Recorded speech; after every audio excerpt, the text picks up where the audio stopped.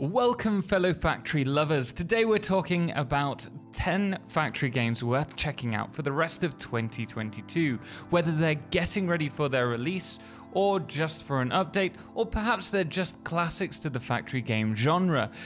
These will tie you over until the next one arrives. Now with this video just covering 10 factory games, this list isn't exhaustive, so by all means please do suggest in the comments any other factory games that I may have missed.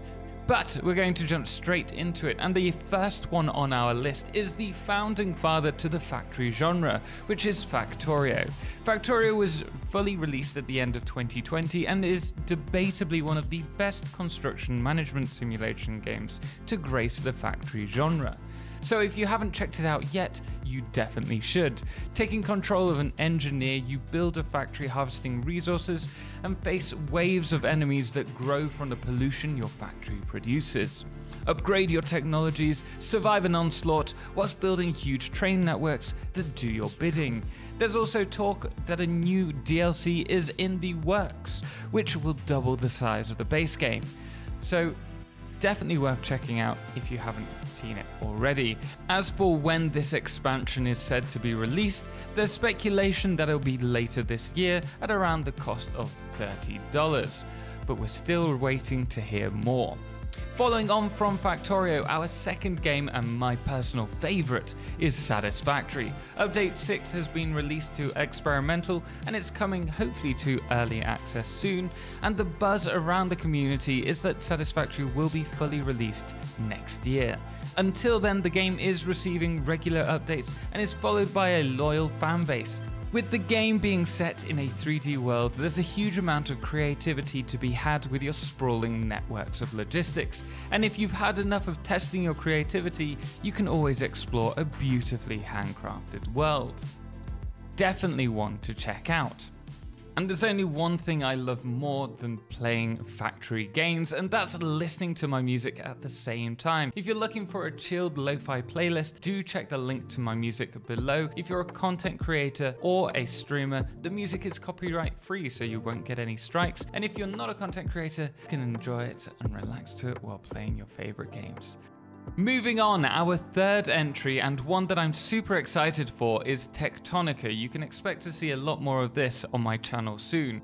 Techtonica is a game that is set under the ground of Calyx, a rogue planet. Your pioneer has to harvest resources and set up and expand a factory, whilst exploring the luminescent caverns, trying to work out who they are, and more importantly, who the box is that you're carrying around.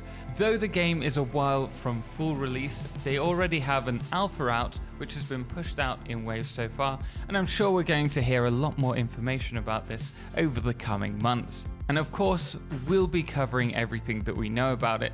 So if you are wanting some more gameplay footage of this game, if you think it's going to be something fun to check out, make sure to subscribe to the channel.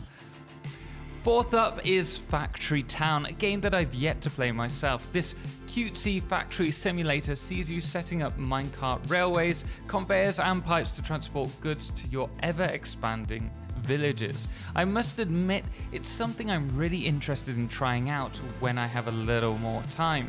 If you're looking for something a little different from the standard factory where you're growing a colony, this could be the one for you. The recent update came out in January this year, and it'll be interesting to see if they have any more planned in the future.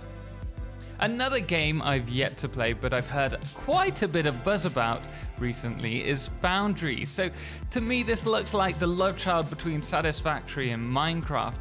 With the Minecraft style voxel graphics comes an infinitely simulated voxel world, which I know will appeal to a lot of players. Harvest resources and build your factory, and while at it, why not automate everything? If you're looking for something a little more cartoonish, which has the complexity of larger factory games, check out their website and get access to the alpha. Sometimes you just want to be able to jump into a game and have a casual playthrough to relax you. Well, this is where Shapez comes in. It's priced at $7.99 and the simple world is based on shapes and colors. All you need to do is cut and patch these shapes back together and paint them to meet the endless objectives the game has for you. The game was released in June 2020 and has gained overwhelmingly positive reviews over on Steam. With them also releasing a DLC last year, it may not be new, but it's a classic worth trying out. Speaking of which, the demo is free as well, so why not check it out right now? A less well-known game, but one that I've had the opportunity to play, is Junkpunk. Now, this was released at the end of last year. It's currently in early access and certainly feels a little clunky, but might be something worth checking out. In this game, you are a sentient AI and have been sent to restore a ruined planet to make it ready for habitable life. Build, explore, and automate as you terraform the planet. Seems a pretty cool concept and definitely one to keep an eye on. The next game takes on the opposite approach. Instead of terraforming a planet, your objective is to harvest planets in order to build a Dyson sphere. Yes, we're going to be talking about the Dyson Sphere program, a game that was sprung upon us at the start of last year, and it's become a fan favorite in the factory genre. And what's better yet is the game is still being updated, ready for its full release, with the next update covering enemies. As the game develops further, it's definitely going to be worth keeping your eye on and snagging it when you get the chance. And speaking of early access factory games, a few months ago, Captain of Industries came to early access on Steam and has seen a dedicated fanbase pick up the game, which sees you taking on and growing a colony whilst harvesting resources and automating various parts to further the colony.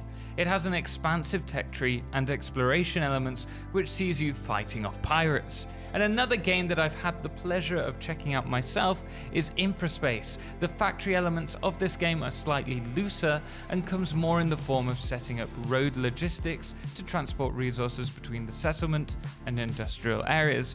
It's definitely a more chilled game to play, but it's certainly another fun one to check out. Now before we finish, we have a bonus factory game for you. But first, if you've liked this selection of games, hit the thumbs up to help more of our factory genre lovers discover more great factory games. And again, let me know any games you think I should have included in this list in the comments below.